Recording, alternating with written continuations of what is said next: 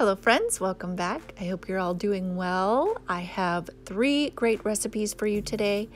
This is like a faux fish taco, some stuffed potato pancakes with a creamy dressing, and a vegan pizza with cauliflower crust. So let's go ahead and jump right into the video.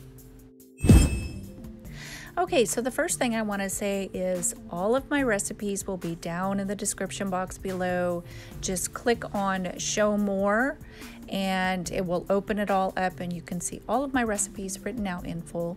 So make sure and watch the video to see how I'm doing it, how I'm putting everything together. And this first recipe is going to be a stuffed potato pancake with a creamy sauce on top. It is so good and it's very versatile. I want to hurry up and say all of this so I can get to a topic I want to talk to you about. But this dough that I'm making for the potato pancake, it can be altered. So you can take those tear off bits of this dough. It's a very firm dough. And you could roll it into the shape of like a tater tot, and you could put them in their air fryer or your oven, or fry them in some type of oil on your stovetop if you wanted. And it would also make a really good crust type base for like a frittata or a veggie pie or something. It's just so versatile. So I'm using a baked potato, a really giant baked potato, but you could use mashed potatoes that don't have butter or milk in them. You can use vegan butter, and you can use like a soy milk or almond milk or something if you prefer. But yeah, definitely give this recipe a try. Okay, so I wanted to share a couple of verses with you that I've read, and they actually made me think of you. So we've gone through a lot in 2020, and 2021 is off to a rocky start. So yeah, like I said, these verses made me think of you. I am reading out of the King James Bible. I'm a King James girl, and this is in Thessalonians chapter 1, starting in verse 3.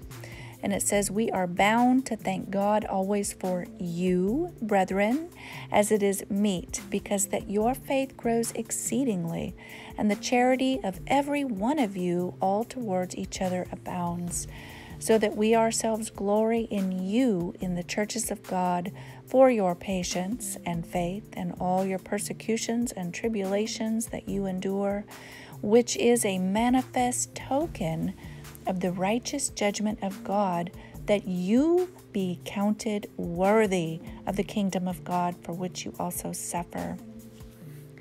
Seeing it is a righteous thing with God to recompense tribulation to them that trouble you, and to you who are troubled rest with us, when the Lord Jesus shall be revealed from heaven with his mighty angels, in flaming fire, taking vengeance on them that know not God, and that obey not the gospel of our Lord Jesus Christ."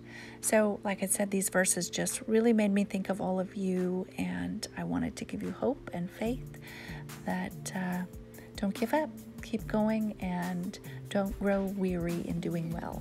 So back to our recipes here. You can see here I've added some of that filling on top, which is really good also. But yeah, definitely give this recipe a try. Okay, so for this next recipe, I am making a vegan pizza. And I've made vegan pizzas before and made my own crust, or bought gluten-free whole wheat dough and then just rolled it out. But this time I'm trying the cauliflower crust, and it's pre-made. Definitely look through the ingredients in the store, and I did talk about that in the first video I did for this fast this year in my grocery haul. Make sure and look through the ingredients in the grocery store, because I've discovered a lot of things that say vegan are, you look through the ingredients and it has milk in it or it has eggs in it. And that's not vegan. So you just got to be really careful when you're buying something. It might say vegan on it, but you really need to look through the ingredients and make sure that it doesn't have anything in it that you're not wanting to eat right now. So another thing is I'm making my own sauce, and I'm using a tomato paste, a little water, and the seasonings that I want. And I would definitely say you're going to want to make your own tomato sauce, because if you buy a pizza sauce or tomato sauce from the store, it's guaranteed to have sugar in it. So, and honestly, it tastes better when you make it. It has a richer tomato flavor when you use a tomato paste and make your own. So my extra firm tofu has been sitting on those paper towels and draining out. I have just discovered extra firm tofu. I love it so much more. The texture is just a lot more dense, and it doesn't hold as much water. And I've added seasonings that really brought out the flavor, and it just really tasted like sausage. Like you get a pizza with sausage on it. That's what this tasted like to me. If I had fennel seeds, I would have sprinkled a little bit on there. But I don't have any. But I think that would really enhance that sausage flavor. But yeah, this was really, really good. Actually, I made this pizza and I'm editing this video a couple days later. So I'm actually going to make this pizza again today. It was so good. My husband absolutely loved it. He's pretty easy to please though. I'm a little bit more picky.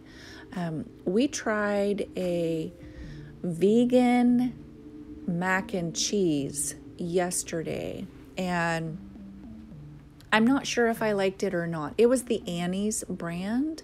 It's gluten-free, it's vegan, and I looked through all of the ingredients. The pasta is made with brown rice and quinoa, and the cheese sauce is a vegan sauce, and it was all right. I'm not sure how I feel about it yet. I think that it would be good with like a chili mixed in with it, like a vegan chili.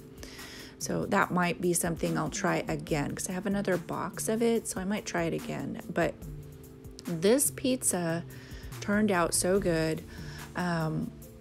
I would definitely say that the cauliflower crust, I couldn't tell. It just tasted like a crust to me. So if that's something that you would worry about, maybe wouldn't like a cauliflower taste, it didn't have one. So, but yeah, for this next recipe, I'm going to use some jackfruit. Normally when I buy jackfruit, I go for the barbecue flavor, but this time I'm trying the lime and cilantro, and I'm just gonna make everything as I would with fish tacos. So I'm cutting up my ingredients, I'm adding extra. I did taste it, and it does have an amazing flavor already, but I never just go with stuff how it is. I always have to add something. I can't be the only one who does that. But I'm also making a vegan cabbage slaw to go on it. So this is like the same type of cabbage slaw that I would use on a fish taco, except I'm using a vegan mayonnaise instead of sour cream, which is what I would normally use. So I'm zesting half of a lime to go in there. I just really wanted a very strong lime flavor. And this recipe is so amazing. It's probably one of my top favorites. Like I said, I had never tried this flavor in the jackfruit before. And if you've never tried jackfruit, it definitely has a meat texture to it, but it is a fruit. So when you dump it out of the package into your skillet, you're going to want to kind of break it up a little bit.